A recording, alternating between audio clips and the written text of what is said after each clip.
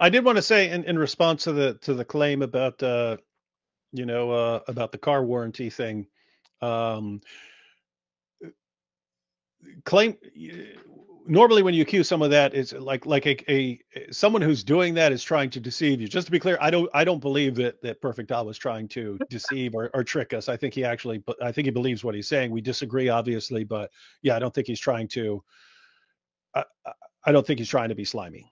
Okay, can I say first something that I have been living in Sweden 37 years, and I haven't seen my home country because I'm fighting Iranian ISIS regime, and my brother has been killed by this regime as well. Among nearly 100,000 of our members and followers have been killed.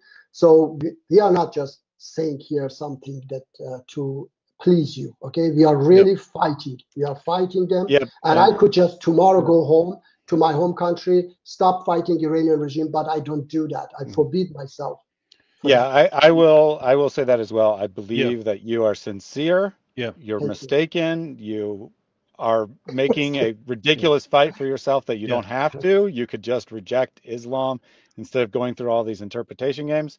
But I definitely think you are sincere. Yeah, and we're saying that as people who've been dealing with Dawa guys for many years, where we don't believe what they're saying, where we believe that they're actually being deceptive, where we believe they're actually trying to mislead us, and so we're familiar with those guys. And yeah, we don't think you're in that same category. Perfect, Dawa. Thank you. Thank you.